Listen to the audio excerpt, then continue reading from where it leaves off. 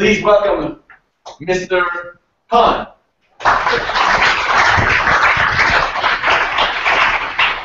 Hello everyone, I'm new to Go, so today I will be actually doing a little demo how to write a WebSocket and connect to it through JavaScript or through some WebSocket online things. So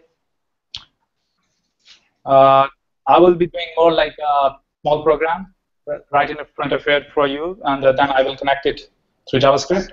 So let's do it.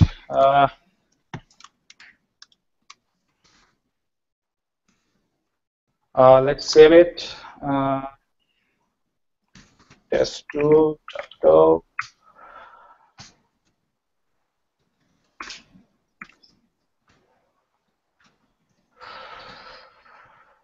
I know that is some boring stuff for some of you, but we have to do it.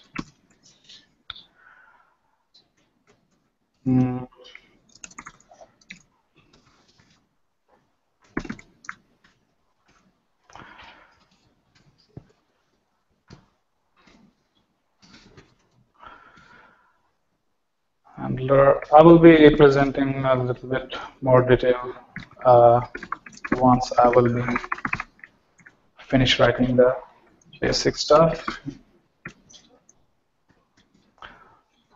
So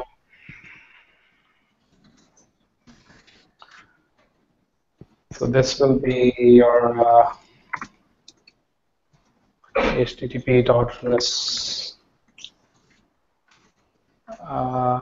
Sorry, actually, response writer. http.request.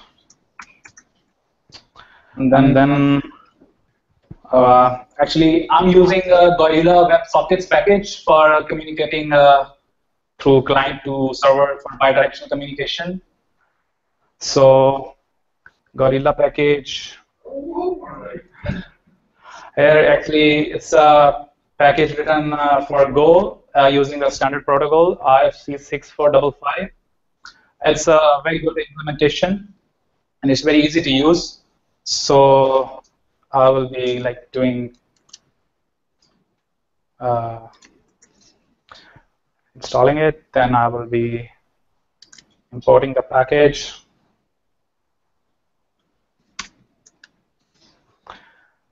Writing, let's say, upgrade WebSocket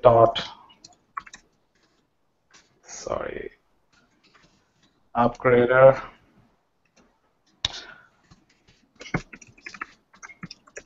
Read buffer size should be normal standard. Write buffer size is also like the same size. So the third parameter will be the origin policy. So we will let the server decide to think about the origin. So we are allowing connections from everywhere.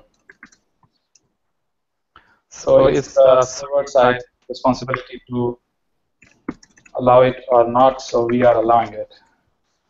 So it will be more like true. So this one is the upgrader. I will explain this upgrader a little after a little time. So we will write upgrade first parameter. This actually returns a socket and the error object. So the same thing, go for error checking. And in our case, we will be doing println or return. So after that, we will read the socket for the message. So this socket actually returns 3 parameters. return 3 values: message type, message, and error. So what we will do, we will first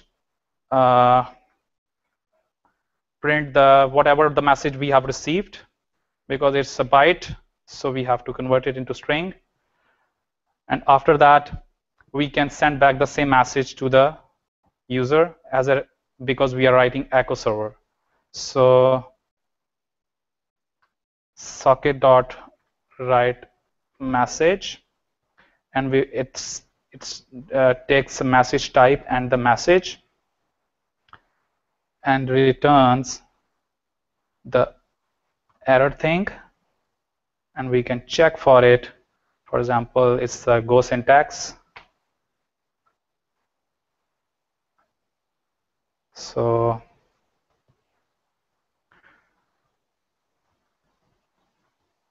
yeah, so little bit, let me verify.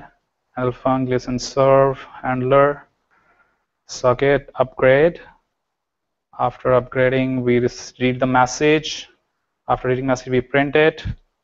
And after printing, we will send back the response. Okay, cool. So let's do the error handling. Otherwise, we don't need it, but still, it's a good thing. Okay, let's go here and yeah, go run test2.go. It's running. Now let's test it using the WebSocket.org website. So it is localhost.4000/echo. It's connected. Let's send Go Montreal, and it sent back the same response. So it's echo server. It's from the outside the origin, and now let's do it from the same origin. I sent the message. I can show you. Yeah, here I'm sending hello Go Montreal. You can see here, and it sent back the same response. So this is a small demo. Actually, it's apart from my side project I'm working on.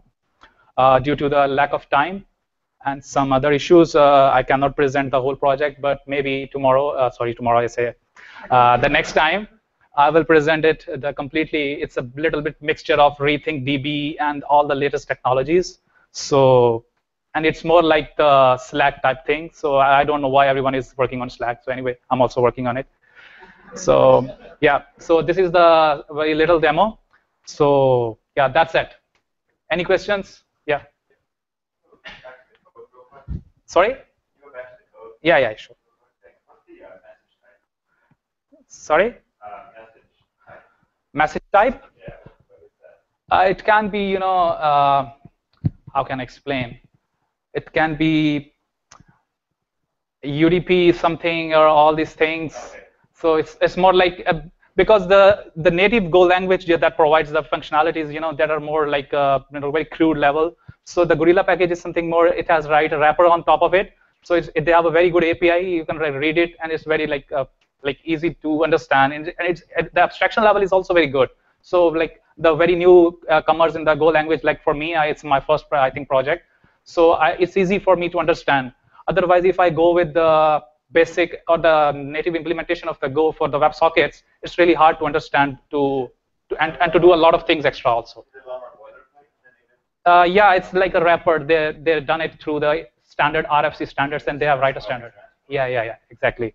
So actually, this upgrade is also what it's doing is just converting the HTTP request standard to the WebSocket protocol, so that you will have a bidirectional communication or like, yeah. So in the next meetup, probably I will try to make it a complete end-to-end demo with the application or something, so that you can understand it more better. That might be interesting themes that native Go versions more mechanics. For the Go?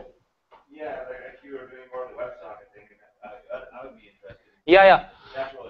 Actually, I'm also interested, but because of the the lack of you can say the right now time or something, I just go for this Gorilla package. But in my personal project that I'm working on, I will be more using the native things, because this Gorilla package, I have found some 2-3 bugs that are very stupid bugs.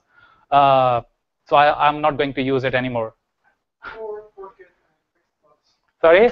Yeah, anyone can fix and become a hero, maybe. Yeah, just a comment. The message type, the rest has to be indicated if you have a binary or a text content. Okay, gotcha. Yeah, so. Other questions? Everyone, let's give Raza a good event. Thank you.